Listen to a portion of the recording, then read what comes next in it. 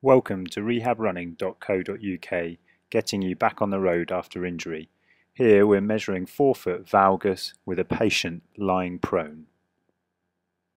So to start with, what we need to do is put the patient into a neutral pelvis position, and so we're going to adopt a figure of four position there, and that helps to sort of neutralise the rotation that's going on to some extent within the limb.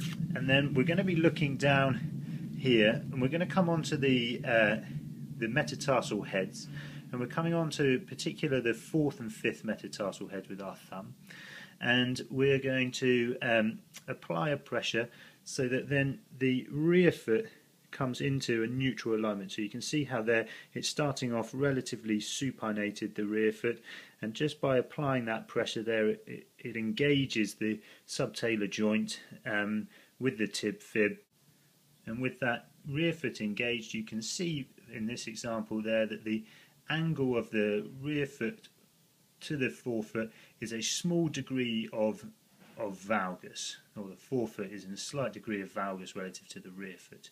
It's a more accurate way of putting it. And they talk about how you can quantify that using sort of goniometry, but there's been much speculation as to whether that's actually a reliable or accurate measure. So with this patient we can compare sort of left to right, adopting the same position here again. So we've got less forefoot valgus on the right than we saw on the left.